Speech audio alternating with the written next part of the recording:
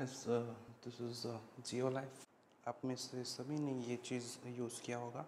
कई बार होता है कि हम शॉपिंग करते हैं और बैग लॉक किया जाता है वहाँ पे सिक्योरिटी पर्पज़ से, और हम खुलाना भूल जाते हैं और हमारी कोई इम्पोर्टेंट चीज़ अंदर हो रहती है, तो हमें काफ़ी दिक्कत होती है उसको खोलने में। मैं आपको बताऊँगा कि इसे बिना सीज़र या नाइफ़ की मदद से कैसे खोल सकते हैं आप। This is known as cable tie.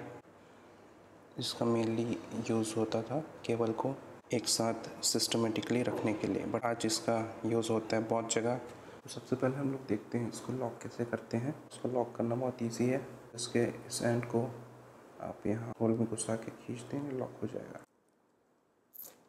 ये अब देख सकते हैं कि लॉक हो चुका है। चलिए अब इसे ओपन करके देखते हैं। ओपन करने के लिए आपको ये करना है कि जो दूसरा एंड है, ये लूप को आपको यहाँ पे डालना है, जो एक फ्लिप है छोटी सी उसके नीचे।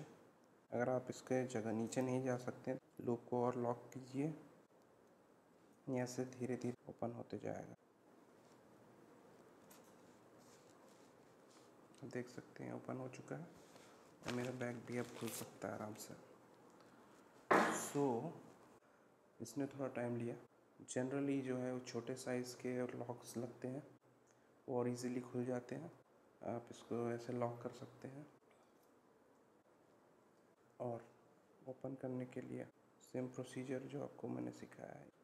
प्लास्टिक की यहाँ पे एक छोटी सी फ्लैप होता है जो इसको लॉक करता है स्क्रू में फंस के, आप उसके नीचे डाल दीजिए इसको और आप इधर से खींचना शुरू कीजिए।